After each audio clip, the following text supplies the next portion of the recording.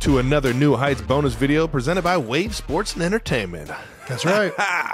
And brought to you by Wally's World. That's right. Walmart doesn't just have everything for you this holidays. We have your thing. Welcome to your Walmart. It's time for the weekend preview, where this week we are going to preview our Week 14 games and check out some fan art and watch a couple submissions in the Kelce Clips category for the greatest highlights of all time bracket. That's right. Jason, what do you got for us? Yeah, let's look ahead to Week 14. We got Bills at the Chiefs in Arrowhead. Oh yeah, baby. Yeah, Bills defense. Bills are 6-6 and are still very much in contention to make the playoffs. So they'll be extra fired up for this one. We saw them not that long ago. Actually, it was their last game in Week 12. And they were on point. They were clicking. Josh Allen is playing a hell of a game. The Bills defense are currently the number 8 passing defense in the league and number 5 in scoring defense. How do you and the Chiefs receiving group prepare for one of the better passing defenses in the league? Well, you accept the challenge, man. You see what's real, and these guys, they play well together in the back end, and I'm pretty sure they get after the quarterback pretty good. We got to step our game up, man. We got to put up touchdowns, man. You can't put up field goals against a guy like Josh Allen. Last week, I was telling you earlier on in the week that getting 7 on the board instead of 3, that makes a big old difference later on in the game. So we're going to get fired up for this one because we got a lot to prove to ourselves. Yeah, we've been getting after it this week in practice. So, yeah, this is a big game, and I think it's going to be a game that is going to have both of you guys really fired up. You guys obviously coming off of a loss. Buffalo on the brink of playoff contention. It's going to be one for the ages. Yeah, we're going to be in for a dogfight, man. And like I said, you got to put up points against Josh Allen, man. That dude's dangerous, and their offense is, high-powered. On top of that, I think the last time we played him, we actually lost last year during the regular season. So we know that this team's capable of beating us if we're not on our A game, man. So we better be on our A game and playing, great football all across the board. Because to beat a team like this, you got to play offense, defense, and special teams and do it effectively. Eagles at Cowboys, Sunday Night Football. Cowboys home record. After Thursday's win against the Seahawks, the Cowboys now have won 14 straight games at AT&T Stadium, and for the second longest home winning streak in franchise history. This is the longest active home winning streak in the NFL to date, and the Cowboys are just the 3rd team in the NFL history to score at least 30 points in each of their first 6 home games. That's pretty crazy. Yeah. Eagles haven't won in Jerry's World since 2017. I did not know that. It's been a while. So that's a really big-time home field advantage for the old Cowboys. Why do you think they have that out there? Is it just like their fan base is that rowdy? Or No, I mean, I don't know, to be honest with you. I think that they're a really, really good team. And when Jerry World was first built, we actually had some success out there. We won a late regular season game to go to the playoffs in 2013. We had been doing really well against the Cowboys at home, but as you just said, it's been a while since we've won there. Been a while since anybody's won there. It's 14 straight, and that takes you into last year.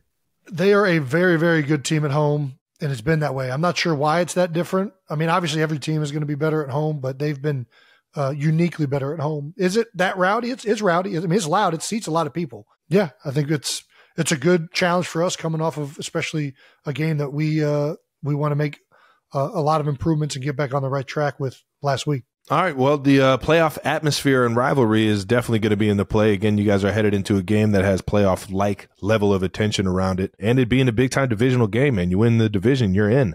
The Eagles still have the number 1 seed in the NFC with a 10-2 record right now, but the Cowboys are right behind them in the division with a 9-3 record. Do you like playing with like extra hype? Like, do you let that like build your concentration and stuff to games like this towards the end of the year? Well, yeah, I don't know if I like the word hype. I like playing games that are meaningful. I like playing games that there's more at stake. I mean, there's more energy to them. Obviously, the media hype around it is bigger. This is a huge football game for both teams. Not only are the Cowboys 9-3, 49ers are 9-3, the Detroit Lions are 9-3. This is a huge game for both teams with a lot of playoff implications. It's a big challenge for us. It's a big challenge for them, and it's going to be a fun game Sunday night. No doubt about it. Well, you guys beat the Cowboys in your first matchup of the season this year at home, and unfortunately, you haven't won both those regular season games against the Cowboys since 2011, since you've been in the league. Yeah. And that just tells you how hard it is to beat a team twice in the NFL. No doubt. No doubt. Let alone if you see them for a third time in the playoffs. The Eagles-Cowboys rivalry is one of the best that the NFL has ever seen. It gets the fan bases fucking hate each other. Do you have any favorite Eagles-Cowboys game or moments in your career that pop out to you? The one for me is the last game of the year in 2013 because it put us in the playoffs, and we needed to win that game to win the NFC East. So there's a lot at stake. It was Chip Kelly's first year. So, yeah, that was probably the biggest one that we've had against Dallas in terms of like most at stake game against the Cowboys since I've been in Philly. Nice. Well, that does it for our Week 14 game preview. Let's move on to some good old fan art, man. Let's do it. All righty. From at my dog is better. At my dog is better. No, it's not. Uh-uh. My 13-year-old daughter made this. Let's show her some love. That is great work for a 13-year-old. That's impressive. At Chiefs or hashtag Chiefs Kingdom. This drawing is Travis. That's right. It's Travis. Yeah. Filled in completely with lyrics from the Beastie Boys song, "You Gotta Fight for Your Right." Oh, that's actually pretty good. Can we zoom in on this? How do I zoom in on this? You just zoom in like you would zoom in on anything else. That's pretty cool. I'm not gonna lie. This got me with the goatee on there. It kind of looks like Jalen Hurts. It's because it's the goatee, man. Do you and Jalen Hurts look similar? I don't think so, man. Do you see it? Do you see what I'm saying, though? No, I know exactly what you're saying. When I first glimpsed at it, I was like, oh, nice. A picture of Jalen. But when I first saw it, I was like, is that Jalen? And then I was like, oh, it's Travis. Yeah. Without skin color and a goatee, it just looks like a nice fade with a goatee. And that's fair. Shout out to Jalen for having a nice fade and a goatee. Yeah, shout out to Jalen. Artist Joseph Dougherty created a Jason Kelce mural in South Philly and shared it on his Instagram with the caption, "Kelce Green." Look at that. Do I look that good? Tell me it's I feel like they took some artistic liberties. Yeah, that's a good one. They took out your wrinkles, so it makes you look like younger, for sure. Makes sense. Thank you. Yeah. That's what I was asking. Yeah. All right. This artist, Joseph Dougherty, has also painted Bryce Harper, Joel Embiid, and Jalen Hurts murals. Big athlete mural guy. Nice. That's dope, man. All over the city, I'm assuming. I don't think I've been on a mural. I'm not really sure. There is a mural down by the stadium that is definitely of me, but it doesn't have our names on the jerseys because I think that the Eagles want the things to live on past the players or whatever. Like there's no likeness. So this is the first one that's like clearly, obviously Jason Kelce. Yeah, that's clear as day. That I'm aware of. I don't think there's another one. Jason Kelce's more of like a statue guy. You know what I mean? You need to be over there by the Rocky statue. The reason I'm saying I don't think there's another mural of me is because there might be, because Philadelphia, I don't know if you know this, Strauss, Philadelphia has more murals than any other city in the United States. Ooh, even more than Kansas City has fountains? I believe it definitely has more murals than Kansas City has fountains. No fucking way. There's no way. Oh my gosh. It's like a mural arts. What is that called? Mural arts? Whatever. Anyways, yeah. Big mural city. That's cool. Pretty darn cool. I love street hopefully art. Hopefully the city's giving everybody the okays to do all these murals. Most of these are okay through the city. There are some that are have not been okayed and they kind of just get grandfathered in. But a lot of these go through like the proper networking but especially the ones that are really well done, that are done by artists that do them all over the place. Those are usually, gosh, what is that organization called? It is the something of Organization of Mural Arts. All right. Yes. Where'd you see that? There's no way that's it. Mural Arts Philadelphia. That's not it. It's got to be it. Whatever. Yeah. You got it, Trev. Yeah. I grew up on the east side of Cleveland. I love some street art, baby. Shout out to old Joseph Dougherty for showing love to Philly sports, man. and taking away Jason's wrinkles. Moving on to the greatest highlight of all time bracket. That's right, ladies and gentlemen.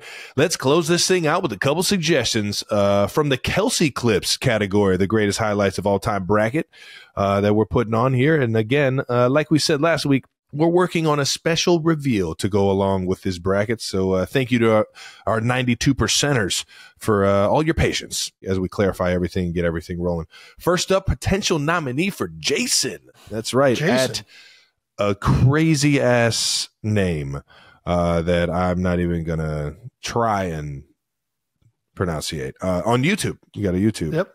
Highlight when Jason blocked against two dudes downfield against Washington in 2018, allowing Darren Sproles to score from around Washington's 15-yard line. I mean, yeah, I think I know the play.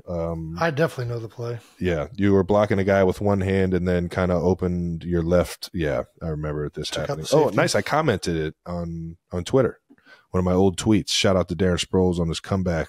But please watch Jason go to work on these men with one arm. Absolute hashtag beast. I didn't hashtag that, but beast.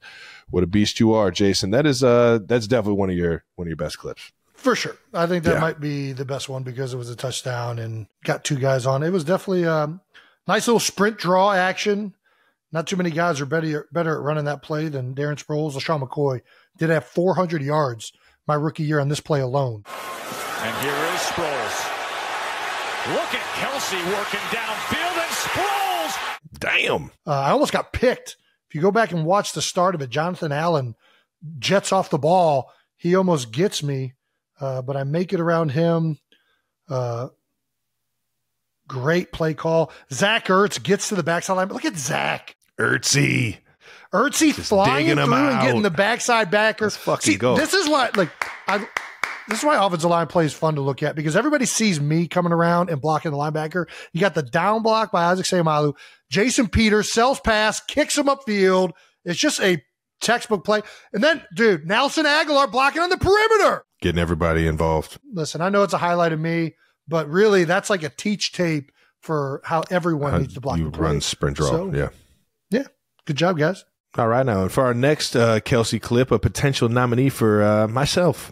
That's right, from R Junk 12349 on YouTube. Overtime catch versus the Chargers last year. Kelce ! Good night, touchdown. That's right. I believe that's Joe Buck's words in the clip. If you guys want to go ahead and watch this one, I love this one. Here is Kelce. Kelce, good night, touchdown. How many guys did you make miss on this play? Let's count them. I'm going to count how many guys. All right, my dude. Boom. 1. Yeah. 2. I mean, it didn't. It's like, I know. Okay. Let's say you forced 2 guys to miss, but you weaved like a snake through it's crazy. Gosh, that's a great play. I don't know who's this is I don't know that anybody sees the field quite like this, man. I'm going to be honest. I'm going to give you your flowers here, Trav. This is such a instinctual and creative way to run through a defense. You know what I mean? I can break it down. So I initially knew it was zone to the field. Knowing how they play their cover 4, though, they usually latch with the backside. That is, they'll man the backside or the 3. So you knew you were manned up with that. I knew I was kind of manned up with an off coverage player, trying to keep everything in front. So I'm like, got it. All right, I can run across field as soon as I get past the middle zone defender. I'm going to kind of give my eyes to see if Pat wants me right now on the hash. I know that it's a flood concept. Everybody's going the way I was initially going. So I'm like, there's nobody on the other side of the field. So I catch the ball, immediately think other side of the field, make one guy miss, make a second guy miss, and then just felt the cutback to the left. And not going to lie, as you can see from my excitement and kind of startledness, I had no idea what to fucking do, so I just fucking threw a UC. I was like, UC is really good this year. Hell yeah, baby. So I gave UC a shout out, baby. Go Bearcats. And yeah, that was a fun one, man. The overtime thriller in LA. Yeah, this is great. So I didn't know this looking at it right away, but this is a 1-by-3 formation. You're the only receiver that can catch a ball on that side of the field. So you know that corner is matching you. And because of the concept, you know everybody that's to the field is staying over there. Not only are they staying over there, they're taking everyone further to the field. Yeah. So the moment you catch this, once you see the corner running with you, you know if you plant and come back, that there's not going to be anybody else over there. I mean, you got to have a plan, you know? You got to have a plan. And then you got to just play instincts, you know? If I turned and I know I can't break it back, you know, now I'm getting vertical. You know, now I'm just getting as many yards as I can and trying to split defenders. But when I saw that I could kind of, you know, make the first defender miss and get out the gate there to the right, and got a few downfield blocks by some guys. Haven't seen the clip, but I think Byron Pringle might have been a part of that. Yeah, either way, there's guys blocking downfield, and sure enough, man, nothing better than an overtime game-winning tutty, baby. I'm not gonna lie, there was one guy that blocked 13. That was it, and I don't think it would have mattered. Byron Pringle, baby.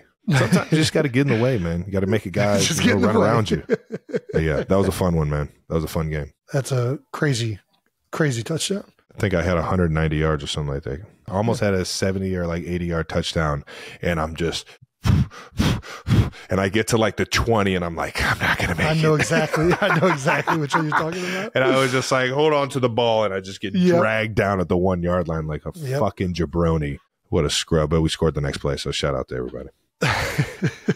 Lastly, before we wrap this up, we got a tweet from a 92%er who has a question about the bracket that we should probably get to the bottom of. From at Donna 58491784 at New Heights Show. What category will great runs fall in for the great play brackets? Example, Marshawn Lynch's run in New Orleans. We've referenced that play a lot. We've referenced the one that was in Seattle. The Marshawn one that's in New Orleans. No. It was in New Orleans when he played for Seattle. It just registered as a earthquake in Seattle, I guess. All right. The four you mentioned didn't really include runs by running backs and quarterbacks.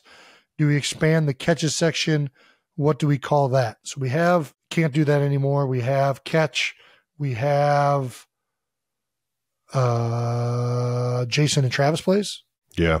Are those the four brackets? Well, technically, it could be in the can't do that category because he, when he jumps in the end zone, he grabs puts the ball, hold my dick. Can't do that anymore. So technically, we could throw that one in the can't do that category. What's the fourth one? Big guys. Big guys. I mean, any run can go into the fat guy highlights because there's always fat guys blocking for the runs. Yeah. Should we add another bracket for great runs? I think we just add that greatest catches, greatest runs. I think we just combine that category. Let's just combine that category. Thank you for, because we can't forget about the greatest runs, you know? Yeah, I'm with you. I'm with that. She was also wrong. The run was in Seattle. See, I knew it.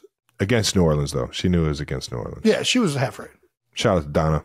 I'm here for all things Donna. Big fan of Donna's. All righty.